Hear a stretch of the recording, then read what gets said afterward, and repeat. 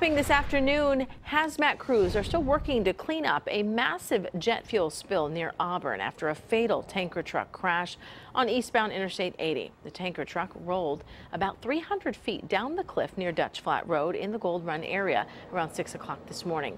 The truck driver did die in the crash. The tanker was carrying 7,000 gallons of jet aviation fuel. Crews are concerned that it may be contaminated. Then once we stop the leak and prevent it from going into the creek prior to weather coming in a couple of hours, then the next challenge is to get a vehicle in here to offload that jet fuel into a second vehicle so that the big rig itself can be brought back up onto the side of the road and removed. The Department of Fish and Wildlife has been notified. The cause of the crash is still under investigation.